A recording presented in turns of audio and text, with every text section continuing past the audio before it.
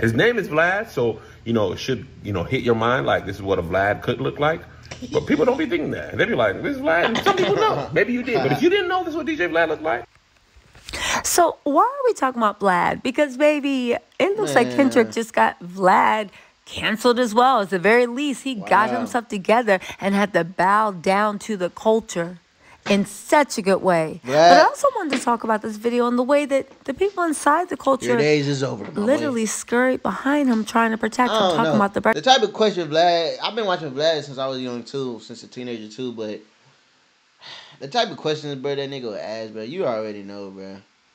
Like, even when you watch the Boozy interview, it don't even seem like Boozy even like interested in the conversation. I'm chewing this gum and shit, bro. And then I'm sleepy, bro. It's late night, bro. I gotta get up and work in the morning, but still trying to grind, you feel me? But look, Vlad be asking some weird stuff. Oh yeah, it seems like Boosie don't even be interested. It seems like he be asking police questions to Boosie, and Boosie just try to like, whatever, and, you know what I mean? And get to the bag, you feel me? But Vlad, he definitely don't seem like a genuine dude. I would never trust that nigga, bro. Just look at him, bro. Like, he look like he just for self, bro. Simple. Breakfast Club, y'all, you got to listen to these facts and the way they unfold because, baby, call it the Kendrick Lamar effect. But, baby, it is working. DJ Vlad is receiving backlash on social media after threatening to call a woman's job over a disagreement over Drake/Kendrick rap beef. At DJ Vlad tweeted out, "Don't try to change your words now. I'll be reaching out to @Princeton about this on Monday." So DJ Vlad tweets out, "Kendrick's Not Like Us needed a better mix. It takes away from the song." Now, y'all, when I heard that, this is all I can imagine. It takes away from the song because, dummy, we having a cult. What do you mean the drum bass when we're having a cultural conversation? It's not about the stupid drum bass. But he's so removed from the culture he didn't realize. But listen, here's a live reenactment of what DJ Vlad actually said. Hold on. The mix. I just really don't like the mix on that song. I mean, you just two-track the SOB. Really screwed the pooch on that one, buddy. I mean, you got the whole world a listening, pal. And you don't take time to do the mix? I mean, I don't mind the lyrics. Sure, you betcha. But the mix, I mean, where's the production quality? He said, you betcha. Prince.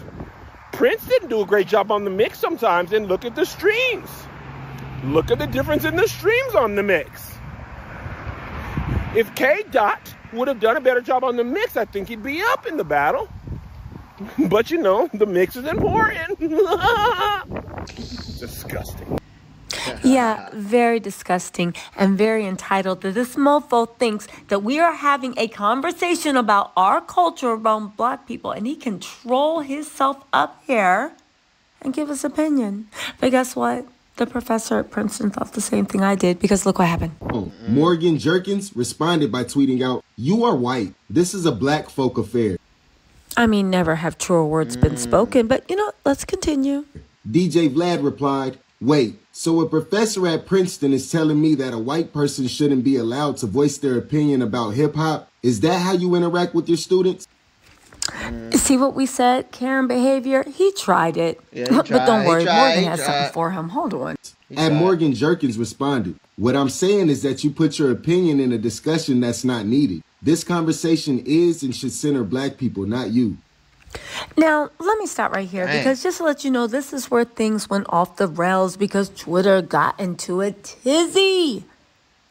Because people were saying, how dare you say that white people can't speak on anything? We can do whatever we want. And I think people were missing the overall point. And this comes to the point of having a conversation about gatekeeping culture, especially from DJ Vlad. Because what everybody, not everyone, but for a lot of people failed to realize was this wasn't just a simple rap beat. This was about our culture. When we say stay out of black folks' business, we're speaking slang, African-American vernacular. What it really means is this is a culture situation. Yes, you can have your opinion, but at no point should you censor yourself. Could you imagine me going to India, China, Africa, Afghanistan, and being like, oh, let me tell you about your culture, and let me when we're having a sensitive cultural situation? And could you imagine other people being like, no, let him speak? Man, shut up. But guess what? Good thing Twitter thought exactly what we thought, because they got VLAD together and he had to apologize. Let me clear the air, and state that I never had any intention of filing a complaint to Princeton for former Professor Morgan Jenkins saying that white people aren't allowed to comment on Kendrick Lamar's music. She trolled me and I trolled back. At the end of the day, it created an interesting discussion about race relations in America. I will be discussing it in the future in my interviews. Well, the bottom line to it is, I think he really did think that people were going to jump on his side and he could go and file the report against Morgan Jenkins to Princeton. Now, no doubt Princeton's a big university. I'm sure they've already seen it because it's blown up. But at the end of the day, VLAD is learning that the power of the people means more than his interviews. And so since the people got on him about what he said he was going to do, he's not backtracking. But it appears that it's too late because many have unfollowed him on Twitter. Many have unfollowed him on YouTube. Dang. And the backlash is coming his way. And pretty much, I think he just couldn't take what was coming his way. But hey, a little too late. Go check out this at Twitter at DJ Vlad and check the comments. And man, they on it bad. I mean, it's all over the place. So let me know what you think about this. And hey, good job to the people. Have a great day. Baby, call it the Kendrick Lamar effect. But it wasn't over. Because another conversation we have to talk about the culture is all skin folk ain't kinfolk. And black faces in high spaces will not always save us. Because the Breakfast Club, which is supposed to be our music for our people, but expose themselves as nothing but propaganda to sell our culture to people, had the nerve to get on and say this. Shoot. DJ Vlad criticized for an argument with college professor. So we got into it with a Princeton professor after she asked him not to speak on the Drake and Kendrick beef. His tweet was simply, Kendrick's Not Like Us needed a better mix. It takes away from the song. Now, I was told that DJ Vlad was a producer, so I don't see why he couldn't have this opinion about the song. She responded to him and said, you are white. This is a black folk affair. So he responded to her and said, wait, so a professor at Princeton is telling me that a white person shouldn't be allowed to voice their opinion about hip hop? Is that how you interact with your students? She came back and said, what I'm saying is that you put your opinion in a discussion that's not needed. This conversation is and should censor black people, not you. Vlad said, don't try to change your words now. I'll be reaching out to Princeton about this on Monday. So she said, semester's over and my contract has been completed, but thanks for trying to bully me out of a job for censoring black people because you got your feelings hurt. The professor says she found it funny that Vlad chose her to respond to out of all people. Well, I mean... Now, first of all, why it sound like Jess is reading notes that they gave her? Second of all, what you mean they kind of asked for it? Where is the defense? This is supposed to be a radio station for the culture. And the fact that they see no allegiance, but they trade on the culture for their views, package it up to the same kids that are going out behind DJ Vlad. The fact that someone is saying stay out of black people's business and you trying to act black people, just hilarious. Charlemagne, I don't even know if DJ Envy what he claims, right? Like Puerto Rican or but something. You trying to act oblivious as if you don't see this is an eternal conversation about our culture. And you cannot censor yourself because you are not relevant. It's wild to me. Kind of asked for it. Vlad said, I responded to you because all the other responses are from trolls and fake accounts. You may want to think about getting a burner account like all the other bigots do. That's how they keep from getting fired. LOL. Ate her up. Jesus. Dang. Ate her up. Ate her up. Y'all sitting here cooning. Well, let me not get demonetized. Y'all sitting up here talking as if we don't have a culture, as if it's American culture. It's not. That is like a man coming and centering himself in a conversation on women. You'd never be like, oh, ate her up. How did he eat her up? Because y'all gave him a place at the table? Because y'all made him feel like he was a part of the group? Because y'all made him think that somebody that is not about the culture doesn't even understand the culture. Talking about some goddamn gun snares where we're talking about the soul of our culture. Man, let's continue. Charlemagne said some dumb shit too. Didn't really surprise me because... whatever, but listen to it, and then we're going to have some real people with some sense talk. He definitely did. And later on, he shared another tweet clarifying that he never actually planned to file a complaint against her. He says, she trolled me and I trolled back. But he feels like their argument led to a bigger conversation about race relations, and he plans to bring it up in his future interview. This is so disgusting, the way that they're handling this. But now I hope y'all see. Here's the thing. Social media is the place where people can express their opinions. Vlad said what he said, and that comment had nothing to do with race. Now, maybe Charlamagne ain't tapped in enough to know that the song was talking about culture. But see, here's the thing. Charlamagne's defending his friend Vlad, and Jess is defending her job. And anyone that actually takes them as an opinion on what culture is, yeah. But see, here's the thing. I know that we won't take them as culture.